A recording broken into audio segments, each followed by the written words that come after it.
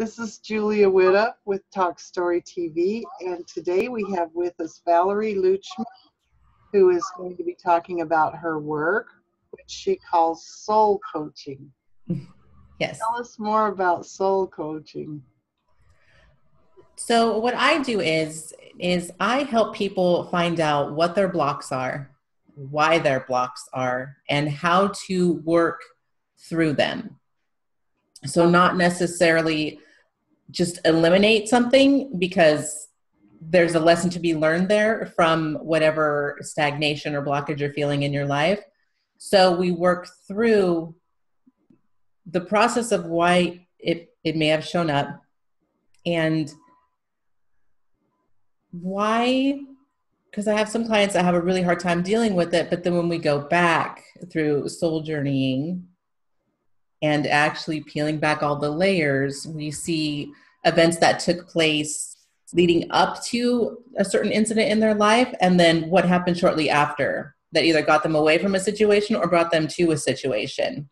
And so I work with them on finding out what those are and just how to live with what happened and move on.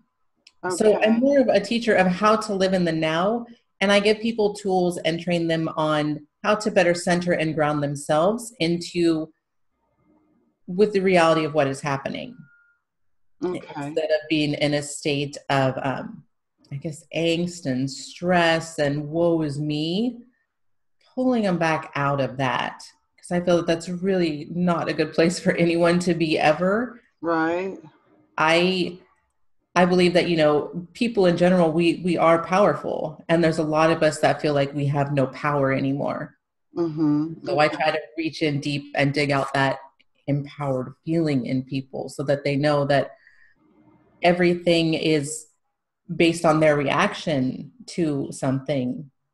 It's not necessary. You can't change how somebody else is, but you can learn how to deal with it in yourself. Okay. Yeah. Much easier said than done, of course. Yes. And then here at Aries Holistics, I do the chakra balancing and the light work. And so with that, I am a director of energies, conductor, director, and I use crystals and pendulums to find, I guess, any spots on the body. I don't want to necessarily say negative spots, because I feel like everything there is there to teach us something. So I have a hard time with negativity being there, because I feel like everything is a teacher, and it's there to show you something deeper going on. So it may be negative to you on a surface level, but if you go in deeper, there's something else underlying that you need to get through and clear out. Yeah. Okay. Yeah. So that's what I use, like the pendulum and the crystals, to go through. And then certainly with like the chakra balancing, we work together on activation and clearing and visualization and getting those things working again and finding out why there was a stuck or a blockage or, some cloudiness in your aura, in your etheric energy space going on. And, we scrub it. So scrub it. How do you do that? Well, basically it's just energy medicine, but I do like to use the crystals, like for bigger stuff. Like I would use like a selenite wand and allow that crystal to transmute that energy and to absorb it. And so it is kind of like a scrubbing, when you're going over that etheric energy layer and allowing, the gifts of earth to work with us and work for us. Like so you probably can't do that from online, can you?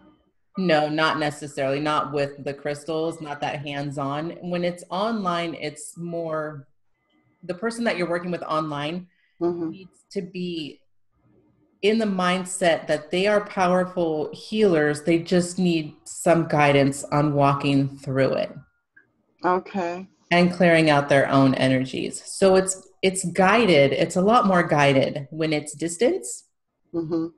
Because obviously if I'm not there, they do need to start, having their own awareness of their power and their ability. and learning how to work with that on their own. So that's how we would do like a distance one. Okay, that's interesting. Yeah. Wow. So did you think about coming here and doing it in person? In Denver? Grand Junction. Red Junction. I'm sorry. I've really never heard of Yeah. it. I'm California, you know, Colorado is Denver. So, you know, I haven't really thought that far ahead yet. I mean, I'm definitely up to travel soon. I'm hoping to soon no longer be lactating. That would be great now that he's over 2 years old. And that I have my life and my body 100% back to myself for a while. But yeah, traveling is definitely on the to-do list pretty soon. With raising a toddler at 40 years old, it's been Interesting. oh yeah, it's kind of, you know. Is that your first? No, my first is 21. Okay. Yeah. So you have a big gap between. Yeah, there's a little bit of a learning curve that had to take place for this last one. It's almost like starting over. It's been so long. Yes, it really has been like that. Surprises every day, and I have 2 other ones, and it's a lot different from in your early 20s to your 40s. There's a reason why mostly young people have kids. I know, right? Yeah, it's a trip, I tell you. It's definitely, it's taught me more about what I'm doing now, actually, in this journey and in the soul coaching and in the learning of patience and sharing how to be more patient with ourselves. Because that's a big one. You know, everybody tells you, you know, oh, have patience because of this or this or this. And it's like, well, you kind of need to learn how to have patience with yourself as well. Yes. You know, because I have a lot of people that are like, why isn't this happening for me? And I did this, and this. And it's like, because you're on the universe's time, you're not on ego's time. So there's a big gap there, you know, like it's not just, it's going to filter in. You just got to keep doing what you're doing. And then that's what I want to share with you too, because this is one of my favorite ones I have here. I don't know if you've seen this one. Oh, nice. No. Yeah, so I do. I use this too because I also do divination practices. So I'll use different, you know, divining tools to ask questions to get more answers about a situation when I'm working with somebody. Because I want to make sure that if there's an avenue of answers out there to help somebody else on their journey, that I'm going to use whatever tools I have available to find those answers to help that person.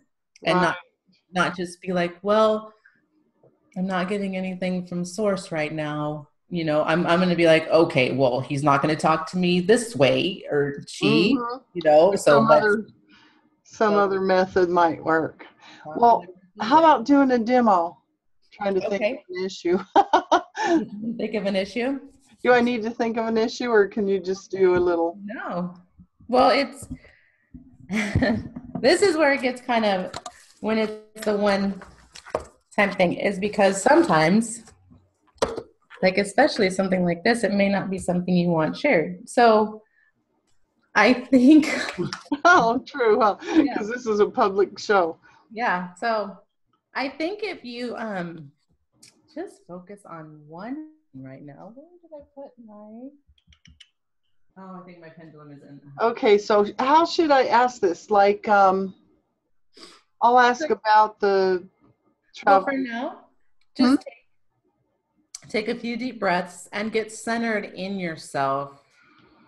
What is weighing on your heart that you want information to? Well, I'm concerned about my grandson who's joining the Army. Oh, wow. That would be concern. So that one, though. So this is how we'll have to ask it, because I don't go into people who I don't have permission to's area.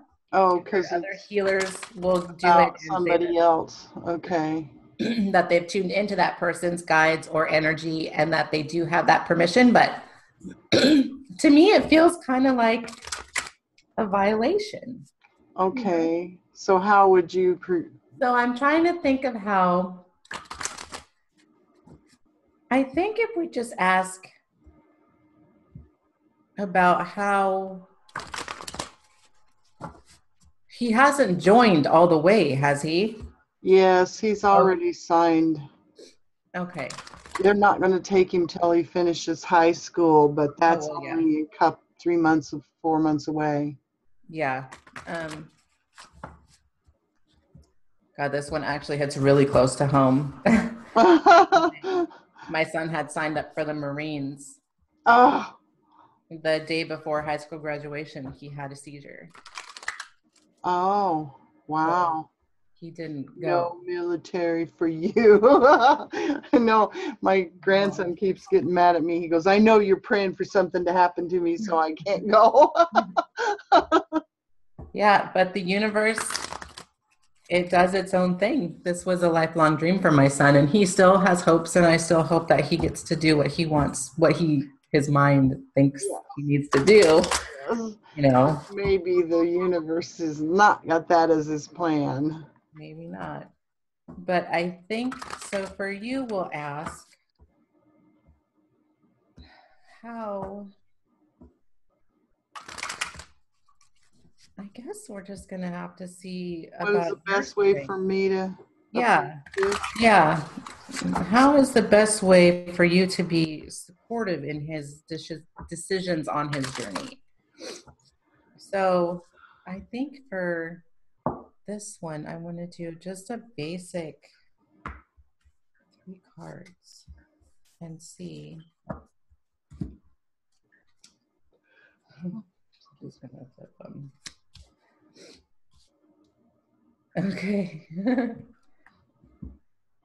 Okay, so this one, you have 2 aces in here and the Wheel of Fortune. Wow. Yeah, so basically, gosh, because I'm trying to just keep the focus on you.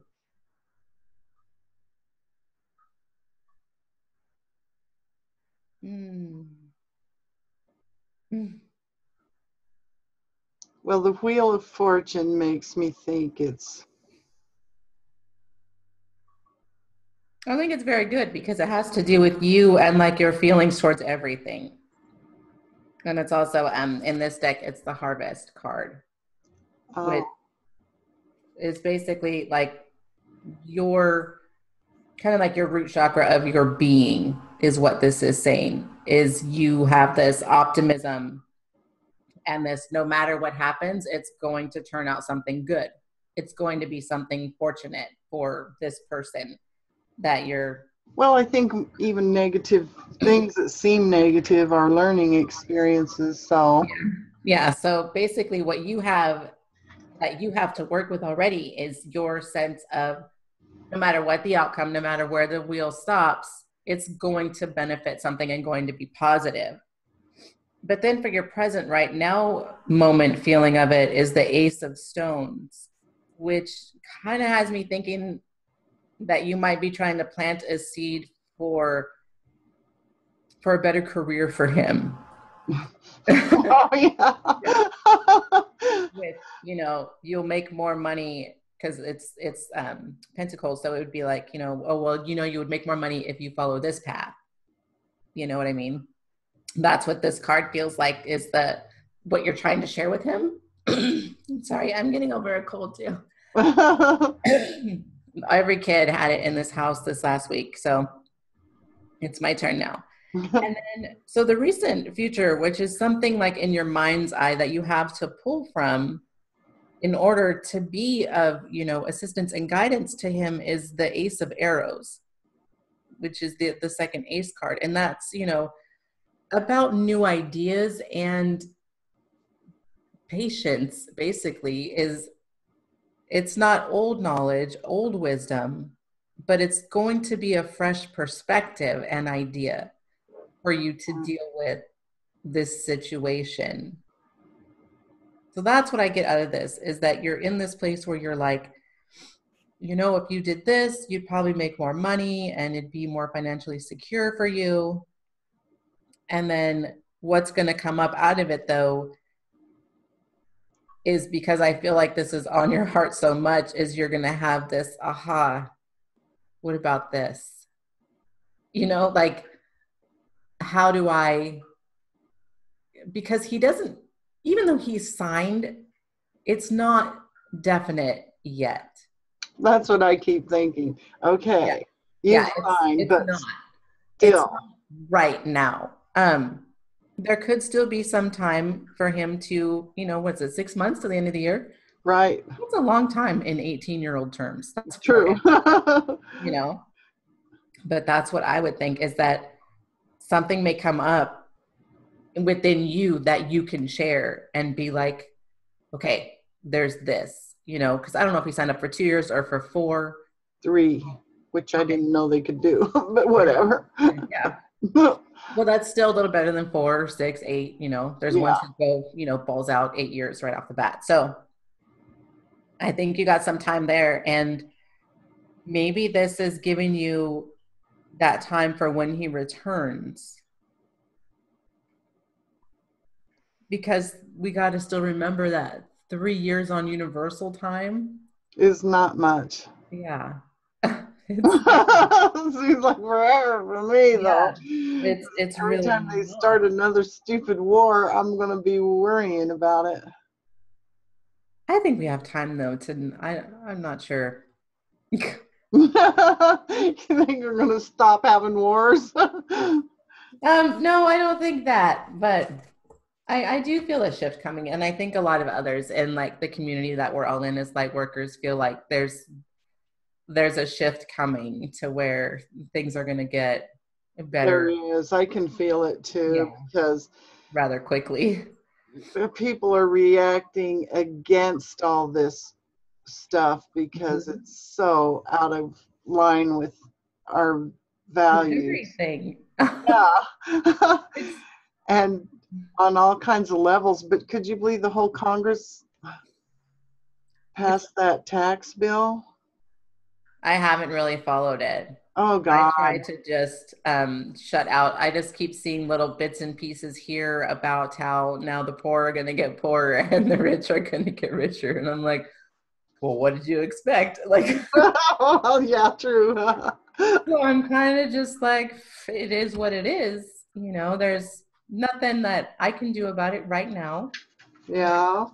I'd rather hold and harness my energy to help other people, you know, deal with, gosh, the shit show that we're in right now, instead of feeling so bad about it. Is just, you know, still being in this mindset of, you know what, we're breathing, family's here, you know, we're still able to walk this earth. Most places are still public, you know. Yeah. A lot of them where you just have to knock on a door and, you know, ask them, please don't shoot me, I just want to go walk down this line, you know, on the private ones. So I think that that's kind of a big thing that I do, is, you know, make sure that people still understand that it is what it is. And we can just keep going and going and going, or we can just feel bad and miserable and lock ourselves in, you know. So I empower people to get out there and to still keep doing and keep dreaming and keep believing that, you know, we're here for a reason, we're here for a purpose. We're not here just to be, you know, raped and pillaged to death. At least you and I aren't. Yeah, that's not how it's working. So yeah, I guess that's basically like what I do in a nutshell. And then, you know, I offer the side things like the support of crystal grids, where I will set up a crystal grid for you for an issue that you're working on, and then I work that crystal grid on a daily basis for you, because I believe in the etheric energy cords, you Uh-huh. know, connect each other to somebody else, and tuning in and setting intentions for what that person wanted that grid for, whether it's for more money or for peace or just to learn how to be grounded. You know, I make those grids crystal specific based on what those crystals are, I guess, resonated frequency, earth frequency tuned to deal with. And so that grid will be set up in order to take care of that issue, or, be that person's kind of like their little etheric support network, where I can pull in whatever they're trying to get rid of and basically dump it on a crystal grid to work it out, and just. Oh, okay. So yeah, Cool. So that's one of the things we do too. And then I noticed you have a lot of essential oils there right behind you. Oh yeah, that's the other thing. I make is this one already? This one does. So this is the chakra illumination mist, and so this is an essential oil blend. Mm-hmm. How we do with these is there's crystals in here. So this one has a honey agate in it. Oh no, this one has the orange calcite. Sorry, this one is the second one. The sacral chakra. So it says I feel on here, and then while I'm making these, I basically just put into it I feel, and feelings that come from the sacral chakra go into this mix. So this has essential oils that resonate with the sacral chakra, that are plant medicine for that chakra.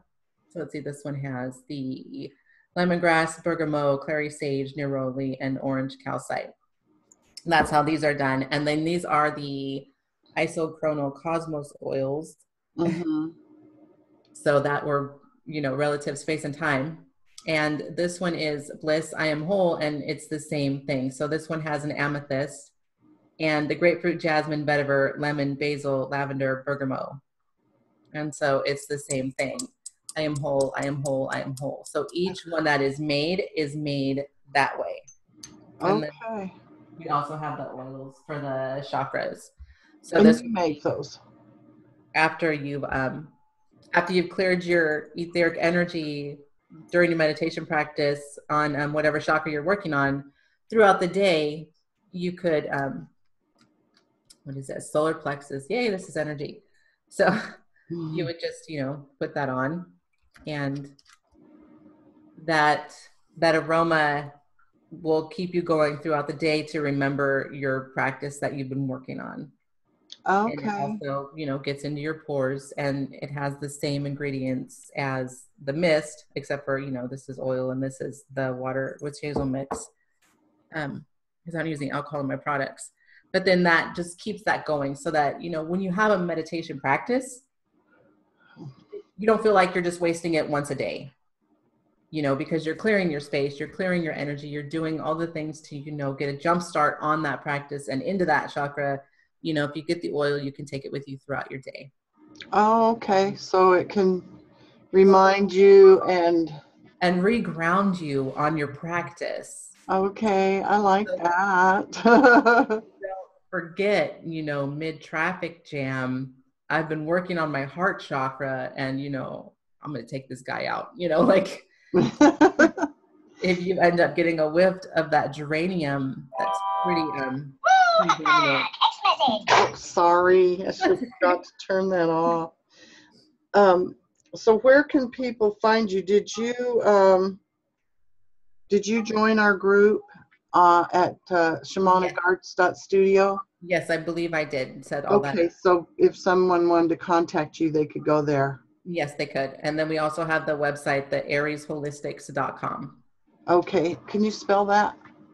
It's ariesholistics.com. Okay. So it's holistics, not just holistic. Okay, great. We do a plethora of services here. Thank you so much for being with us today. Well, I'm glad to talk to you. Did I forget anything that I should have asked you? No, I think we pretty much touched on everything real quick. Just get it out there and get this going, and let people know that I'm here in the Central Valley. I'm in Sanger, California, and okay. I am the only person in Sanger that does what I do, and I also can offer services in Spanish.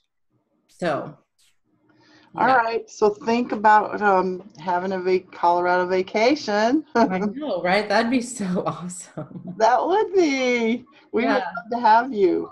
Okay, awesome. Yeah, we'll start planning something out. Get out there. Okay. All right. Thank you. Okay, thanks, Julie.